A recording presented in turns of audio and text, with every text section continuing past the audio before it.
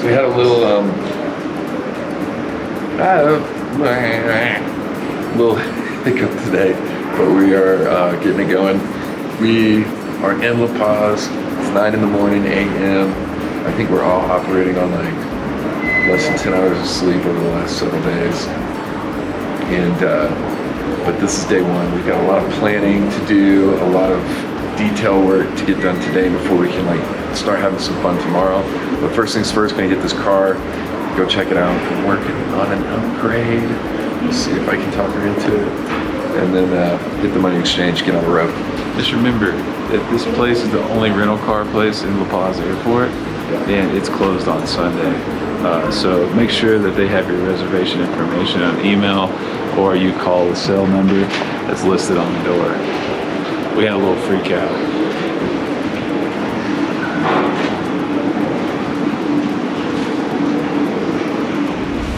Once all the paperwork was taken care of, we were led out to our car.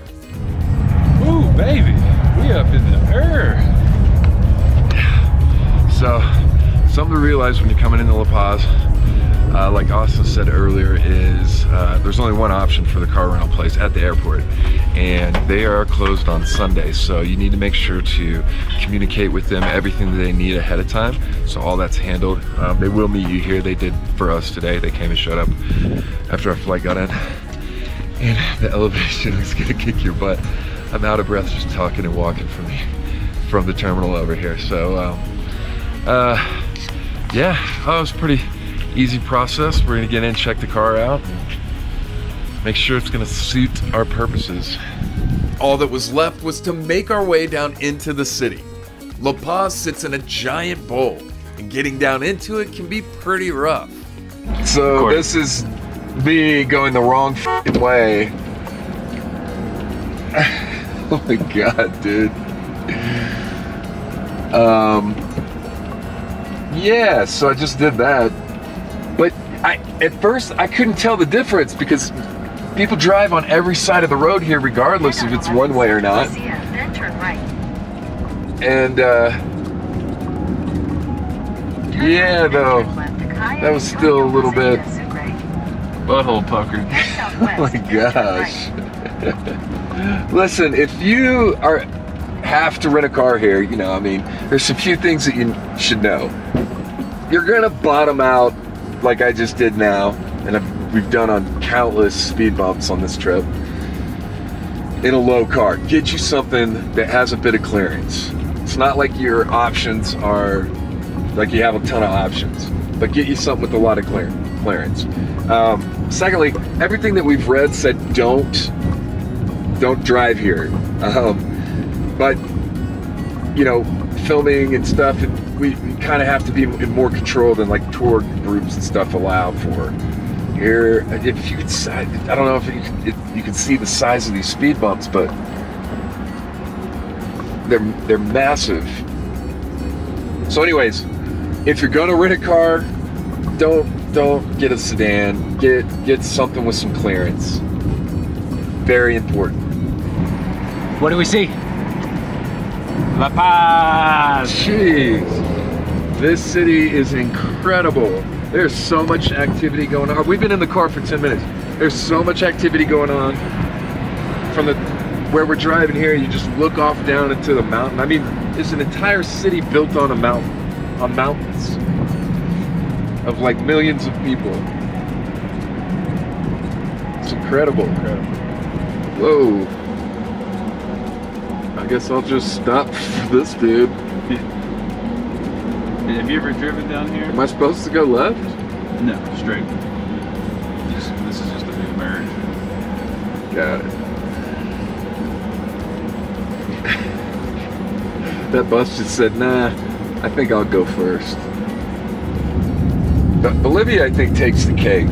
Places that I visited and drived. And it's a little clear right now, but this is crazy. I can't discern any like general rules that everybody follows. I think everybody kind of just, lights don't matter if, you know, if nobody's coming and you stop at a red light, you get honked at, or people like drive inches away from your car, pull up right behind you, like, and when I say behind you, I mean like within inches. You have to swerve around speed bumps if you're in a low car like this, or you're gonna bottom out. I can't tell you how many times we've crunched the bottom of this vehicle. Man, you have to be aware constantly. There's people walking across the road, on the road. Cars are stopped on the side of the road, pulling back into traffic constantly, or they're pulling out of traffic. If you're in the left lane, people will turn left from the middle lanes, or right from the middle lanes into your lane and across your lane. There's no markers or signs or anything to indicate what's going on. And even if they are, if you don't speak Spanish, you know, you can't, there's nothing in English, a lot of countries have. Dude, I mean, I'm not even in the lane here. So I just kind of pick and choose and go. One thing that everybody is here is aggressive in their driving. So you got to just go. Which, it's fine, I don't have a problem with that, but with all those other things, you know, all the way over. makes it a bit difficult. That was it? That's fine. So our car is, it just continually, the alarm just continually goes off while we're driving around La Paz, so, you know, and we can't turn it off. The batteries are out on the keychain.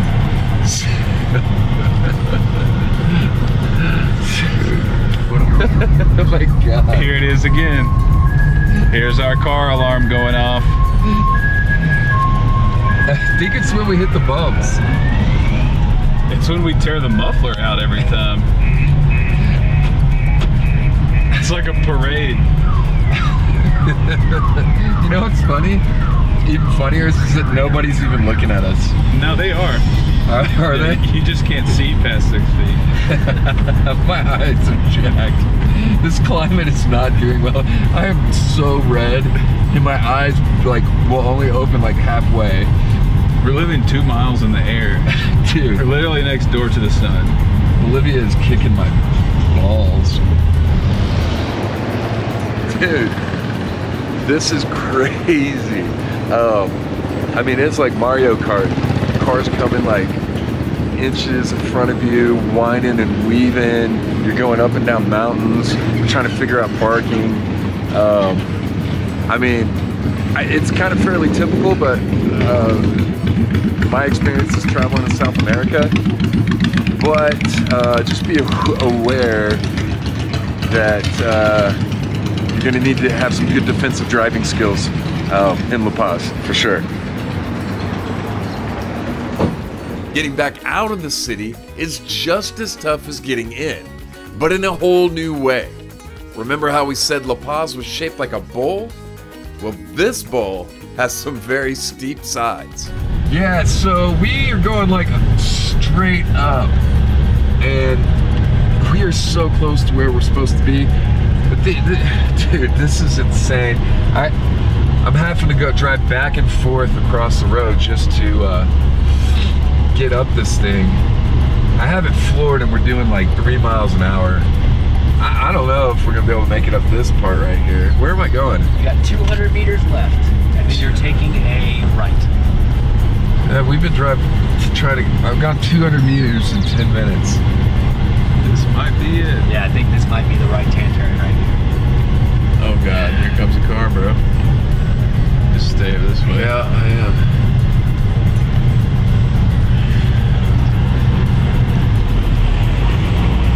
Oh, wow. Can you see that? Might be out of gas, huh? No, we got plenty of gas. Okay, good. We got some air. We got some air.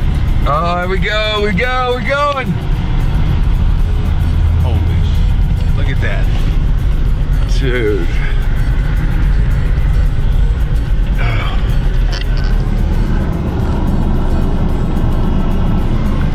Relish that, boys. Dude, this is insane. So we made it. We are turning the car back in. I totally understand why we've read tons of stuff suggesting not to rent a car here in Bolivia. La Paz is pretty intense driving. But it made our trip, our portion of the trip here, very convenient, especially considering what we do with the filming and stuff. But we are ready to turn this car in and probably get a little rest here tonight. But yeah, been fun. Hope you guys enjoyed watching our little journey around here in the vehicle that we rented, and we hope you were able to pick up some pointers if you make your way down to Bolivia. Remember, get a vehicle with some clearance if you can. If you need to get an automatic, your options are going to be rather slim. So go with a manual if you can, and enjoy your time here. Just remember, the traffic is incredibly crazy here, so keep that in mind. Remember, like, subscribe, share our videos if you get a chance. It really helps us out. Stay safe and have a great week. Man, oh, golly. Fake speed bumps. Mike has PTSD from speed bumps. So any shadow or a little crack in the road, he gives us all whiplash and cervical strains. See you next time. Porque le davo, pani matakia.